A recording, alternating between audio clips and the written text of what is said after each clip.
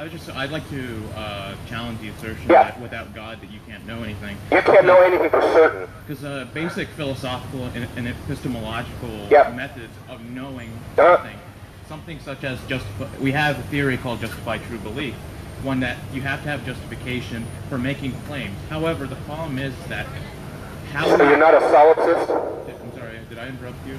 Well, this is a free exchange, so if that offends you, you're free to leave. I'm not offended. I'm just being upfront. I want to make my point. Right. Because so here's the thing. Yeah. In epistemology, right?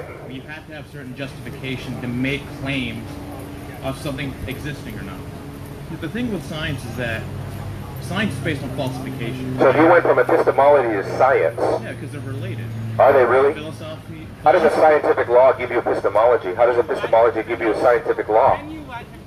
No, I can't. Not when he's making multiple points at once and not clarifying his position. He's a big boy. He can take it. Science is based on certain epistemological features, such as... Science is based on certain epistemological assumptions. Assumptions, sure. That's right. That's what I'm saying. That's the nature of a worldview. It's based on pre-commitments. The problem that I see with your assertion is that you have to, based on justification, we deem solid that claims must be falsifiable. The problem with religious claims is that they're completely unfalsifiable because you're working backwards. Now, okay, let me ask you a question as somebody that raised the issue of epistemology. What is epistemology? Epistemology is a study of knowledge and whether we have the justification to make claims of knowledge. Sure. So then let me ask you a question. Ready? Without God, what do you know for certain?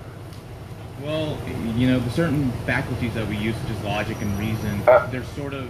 I'm not telling you to speak for humanity. I'm telling you, just you as an individual person, without God, epistemologically, what do you know for certain? I know that, well, that's an epistemological claim that you can, you know, that's called a, what is it? Sorry, it's turtles all the way down. At some point, you have to make some certain assumption, right? An axiom by which you work off of. The axiom that you work off is that there is a benevolent God. So you won't tell us what you know for certain epistemologically without God? Is there one article of knowledge that you know for certain without God? Here's the problem, because that itself assumes that you can make the claim that there is a God to begin with. The problem with claims such as there is such thing as... I'll try it again. The question was real simple. What do you know for certain without God? Well, you could deem that, you could say that about literally anything, even the intelligible claim that there is a God. What you just done there is an irrelevant thesis. I didn't ask you about other claims. I'm asking you a very simple one-to-one question here. Without God, I know it's hard to answer. Are you, would you call yourself a relativist, existentialist? What would you be? Are you atheist, agnostic? I'm an atheist who believes in objectivism, and I believe in objective ways to deem... Okay, as an atheist objectivist, how do you know anything to be objectively true without God? Because we have certain epistemological research. You just appealed to a community of knowledge. That already assumes that your predication is validated, don't you see? I'm asking you, sir, what do you know without God? Remember, you got to go to work, so you got to answer this question quick. If you'd let me finish. I've asked you the question 10 times. Could you let him finish? See, the thing is that you have to define. You have to define knowledge, right? Okay, define it for us. Hurry. Justify true belief. You already said that. So you define knowledge already for us as justified true belief. I don't even disagree with you. My question is, okay, according to that definition, what do you know for certain without God? The problem is that there's sufficient justification to say that. What? There's not significant enough justification to make the claim that we know anything for certain? that we know that there is a God that exists. Okay, that wasn't my question. Let me try it again, everybody. Maybe write it down, take a picture, turn the microphone on or something. Let me ask you this simple question again. Without God, how do you know anything for certain? Again, these devices that we use, such as logic and reason, are self-justifying. They're tautological in nature. Okay, I'll help you. Are you know for certain that they're tautological in nature? Well, the thing is that you can't argue for these things without using them, which would be... Do you know for certain that you can't argue with those things without using them? You can make the claim, basically, that you don't really know anything. You know for certain that you can make that claim? Yes, you can. How do you know that?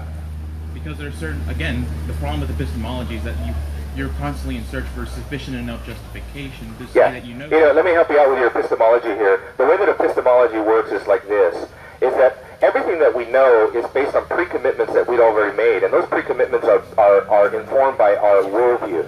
and you have a certain assumed worldview that you bring to the table. So when you analyze any article of knowledge whatsoever, or you make any article of any claim of knowledge whatsoever, your worldview has already assumed and has already informed your answer.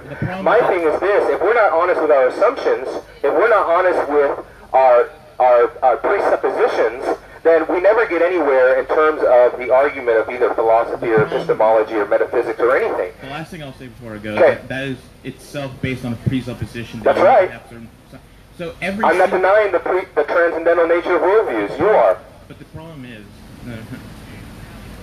but the last thing I'll say is that everything you say suggests that there is a God, and that is based, that is sufficient. Yeah. That gives sufficient enough justification to know something. Would it be safe, based on the things that you've said here today, would it be safe for me to say about you that you don't know anything for certain? Yes. You could be wrong about everything that you claim to know? Absolutely. So then it follows that even in terms of your assertions about God, you could be wrong. Again, this is a... No, right or wrong. You could be wrong about your assertions concerning God. Absolutely. So then for you to come up and say, according to Christianity, you cannot do X, Y, and Z, that is false, isn't it? Because you don't know for certain. Well, I gotta go to work, but... Of course you do. Yeah. Thank you.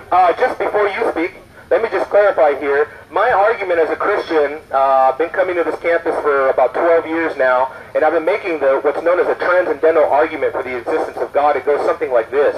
Without God, we don't have the foundations for morals, meaning, and beauty, aesthetics. We do not have the basis for ethics, morality, epistemology, or metaphysics, the study of reality. Without God as your precondition, your pre-commitment, and your foundation for reason, you don't have a tenable, meaning a reliable worldview. You have a self-refuting worldview. Exhibit A, that young man that just left, he came up here saying, you cannot do this as a Christian. You cannot assert that by your belief in God. But this is a person who just got done telling us, I could be wrong about everything I claim to know. See what's going on there? He's saying, I absolutely know for certain that I don't know anything, absolutely. that is the epitome of a self-refuting position, okay? You say neither do you, but I'm going to ask you, how do you know that for certain? I know